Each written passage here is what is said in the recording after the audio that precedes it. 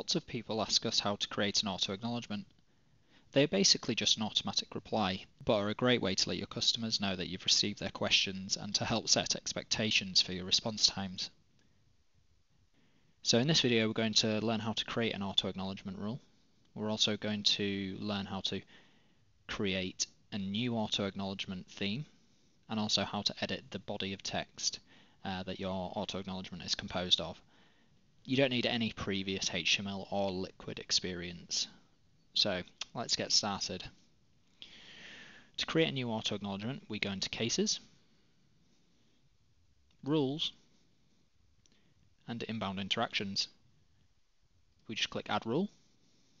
I'm going to call it my AA, and I want it to be an interaction type of email.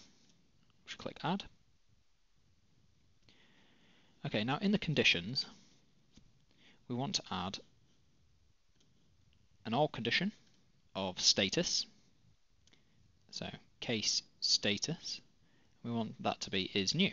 So that's already set up for us, which is nice.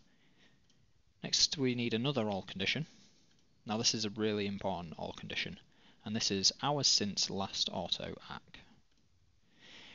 What we want to do here is we want to avoid these auto-acknowledgements getting into an email war with your customers' out-of-office replies.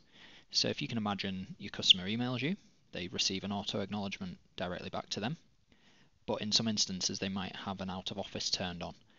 And what that would do is that out-of-office reply would come back to you, causing another auto-acknowledgement to go back to them.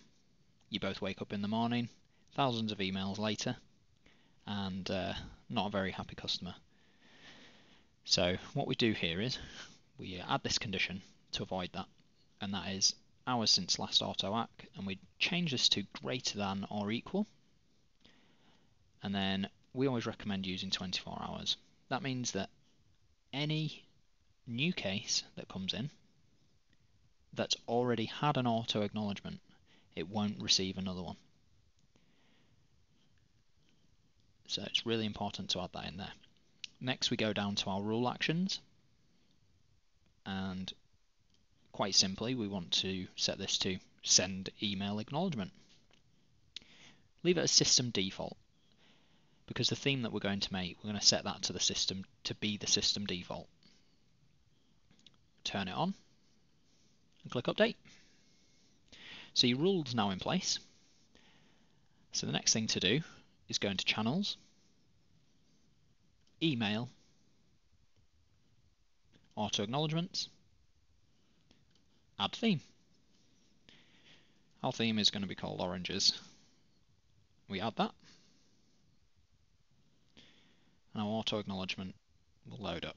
Here you can see the auto acknowledgement's made up of some HTML styling.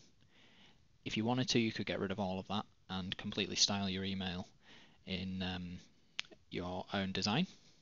That's perfectly up to you.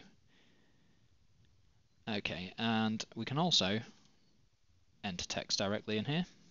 Could add hello if we wanted to, or any text to give your email some personality, or we can use these system snippets.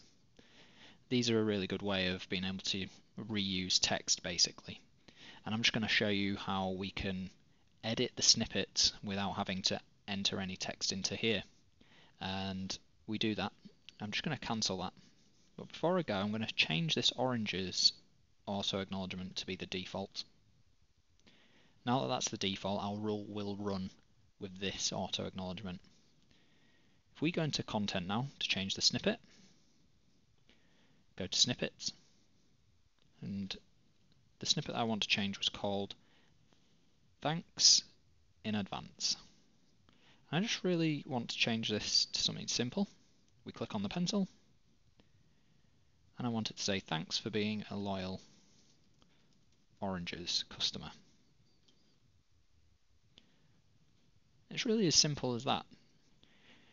So this text will now be pulled into any of your auto acknowledgements that use the thanks in advance system snippet.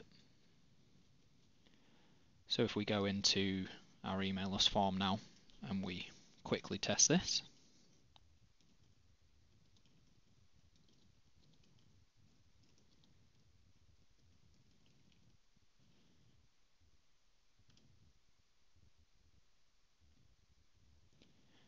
We go into our email.